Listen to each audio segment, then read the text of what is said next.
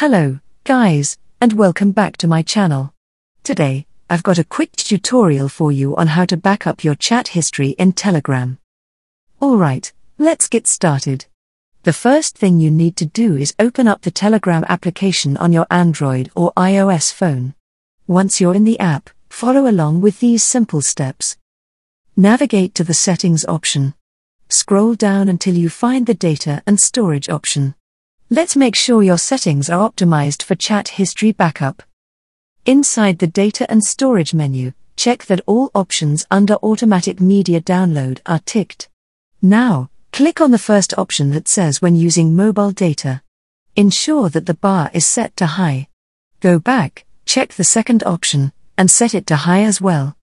Now, you're all set.